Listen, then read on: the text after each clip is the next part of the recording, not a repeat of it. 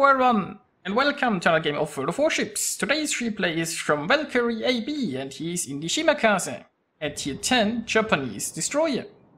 He's on the map Crash Zone Alpha in a 3-point domination game. So it's a tier 10 battle, there are a few poor tier 8s in here, and an enemy Smolensk has just been dealt with. Isn't that lovely? Now the only raider seems to be a Chapayev, and there's no carry. Oh, and even more lovely, he just got torpedo hit on most likely the enemy destroyer there. So we know the Chapayev is at the A cap, so there shouldn't be a threat of radar, but he's basically is ideally positioned here, right? When we look this way, he can run away, so he went in here, made a turn, now he has an escape route. Always have an exit strategy. So if there were suddenly torps appearing, or if the raider would have been here, he would have been perfectly fine. Now, who is probably not so perfectly fine is that Edinburgh. That Edinburgh has made a mistake that he's trying to slow down here and deploy smoke, but that means the enemy had quite a few free shots. And that's just, when you... yeah, that was expected. Basically, if you are in a British cruiser, you have to keep in mind that if you are going too fast, you can't just deploy smoke and be immediately invisible. You have to slow down first, and that takes a while. And you're a very easy target while you're doing that. So if you have like 4 ships shooting you while you're trying to slow down and deploy smoke, you're most likely just dead. So you either need to be slowing down before you get spotted, or just be actually inside smoke before you're close enough to get spotted. Well, anyway, so the friendlies are 1 ship behind, but they do have 2 caps, so that's lovely. What's Valkyrie going to do now? Well, there seems to be a nice little corridor here, filled with enemy ships. Would be a shame if there were 15 torps traveling down this way, right? So he's moving to a position where he can most likely torp those guys. Now we have the other destroyer, the Lightning, going for the B cap. We don't need both destroyers there, so like taking care of those guys might just be a reasonable strategy. Now, so far, it seems like the teams are fairly evenly split. We have 5 friendlies here. There seem to be, well, if that destroyer is still here, 5 enemies here. And of course, the friendlies have 1 less ship right now, but basically, both flanks are pretty evenly populated by the teams. Well, and here go the torps. Now, Hindenburg most likely is carrying Hydro. The Horn in there is also most likely carrying Hydro. I mean, defensive fire is so bad these days that there's really no reason to equip it over Hydro. But of course, there is no guarantee that the Hydro is currently running. And oh, this looks like some torp hits, but oh, can he get a 3rd? No, I don't think so. So Hindenburg is low, but still floating. Torps could technically still go and hit the Sumo, but they are spotted by now, so everyone is going to avoid them. And look at that, the enemy destroyer is trying to take the C cap. Also, the friendly forces at A have been a bit decimated. It looks like A is going to fall. But, you know, maybe Valkyrie here can actually detect the enemy. How is that pronounced? Öland? I'm probably butchering that name anyway. Kirpitz here is low, Hindenburg is still low. If the friendlies could, like, take care of the Hindenburg, that would be lovely. Now, pan-European destroyers don't have a smoke screen. Oh, I don't think I would have used my gun. I mean, stopping this Hindenburg from escaping is a very good idea, but, you know, he was burning anyway, and he just revealed himself here for no reason, it feels like. But the enemy destroyer has started a gunfight, and, well, you see, pan-Europeans, they don't have a smoke and they aren't really that fast, so this guy is probably going down. I mean, he's holding his fire now, trying to dodge, but... So, that means the ships are now equal on both sides. The friendlies still have more caps and points, so not looking too bad here. Now we have 2 enemy ships here who are trying to retreat. On the other flank we have 2 friendly ships who are hopefully trying to retreat. So still actually pretty even in that regard. It's just that the friendlies do have, well, more points and the cap more, so do have the upper hand right now. And he's announcing in chat that he's going to...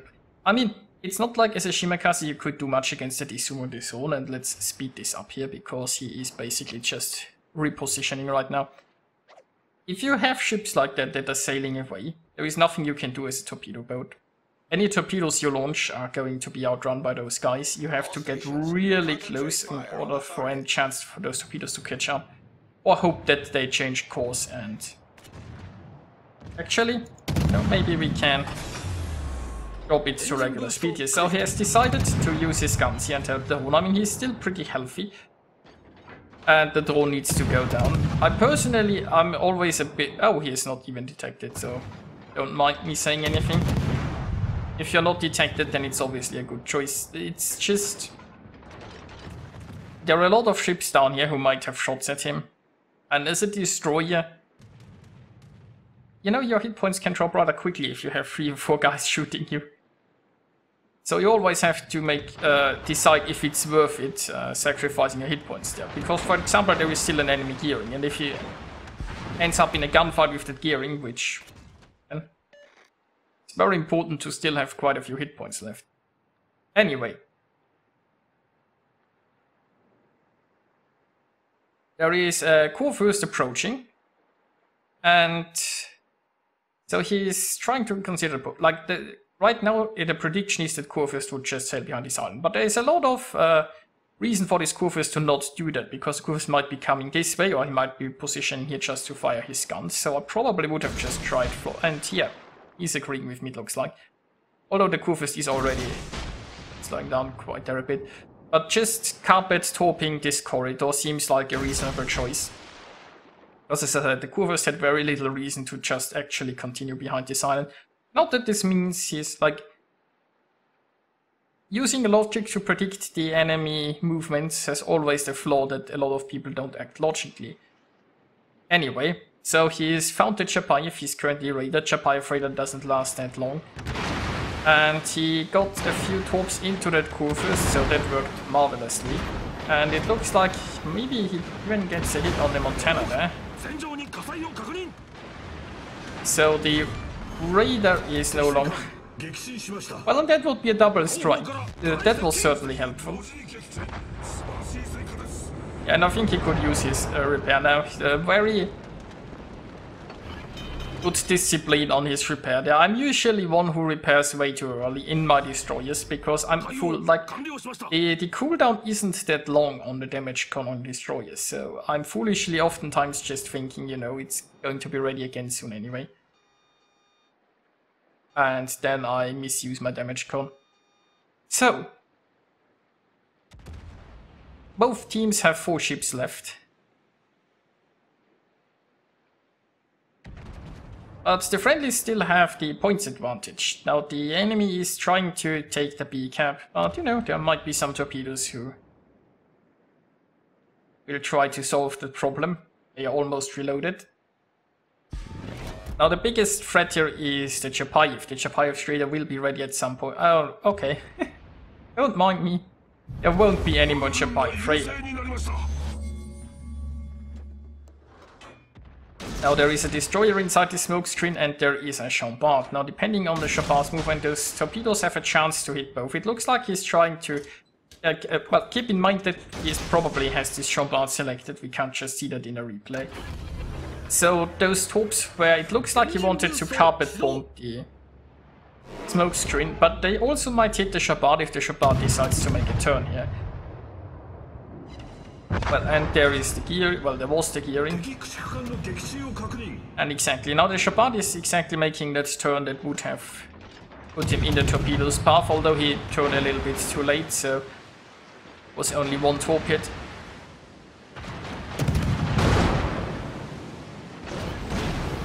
And there's a high caliber.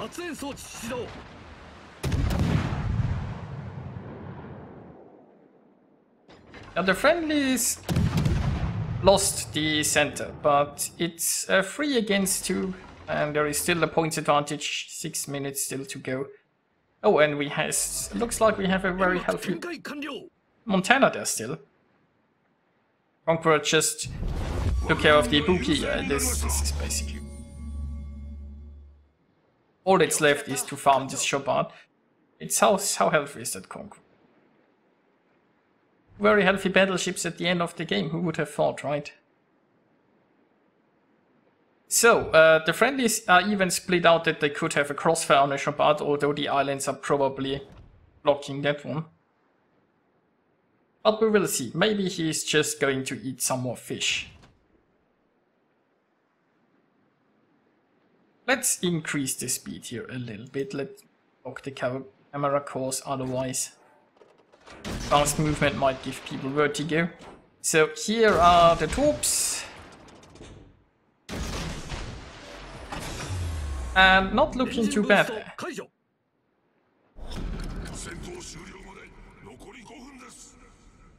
As a flooding, and that salvo will seal the deal. Well, here we are with the results, and Valkyrie earned himself 2,740 base experience, nicely done by him there.